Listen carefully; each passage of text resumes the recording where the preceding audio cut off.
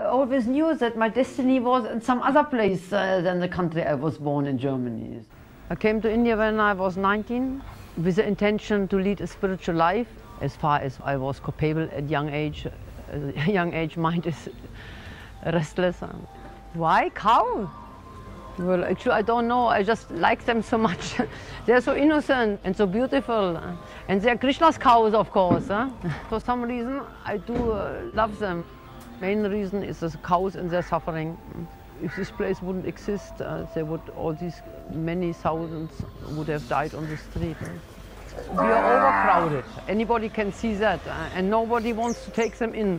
This place is the only place which takes handicapped and accident and sick cows.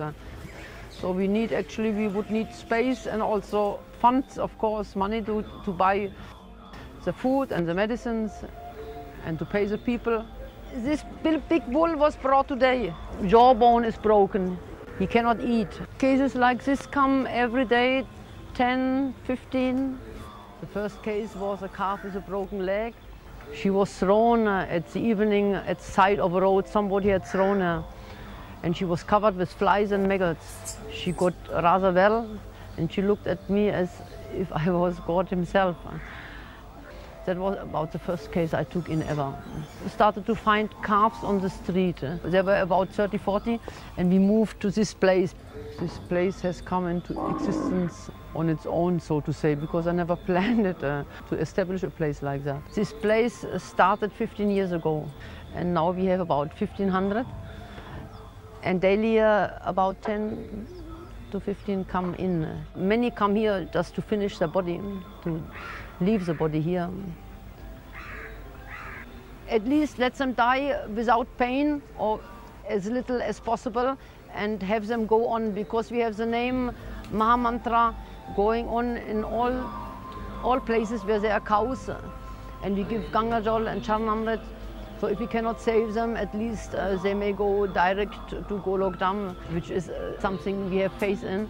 I have sent maybe between 5,000 and 10,000 who got well and healthy. I've sent to another big Goshala in Varshana. And so we spent about, I have to buy about 30-liter milk from outside, from another Goshala, because we cannot allow them to be hungry, the small ones.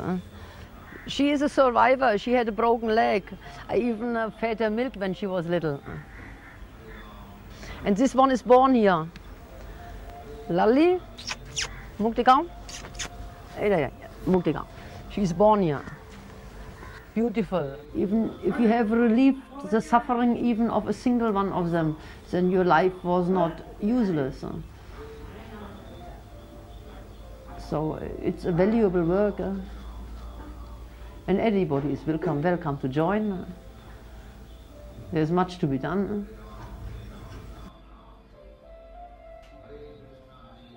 Frederica Irina Bruning, Samaj Seva.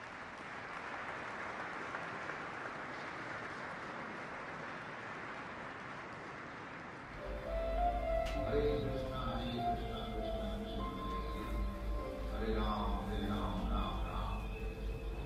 Hare Krishna.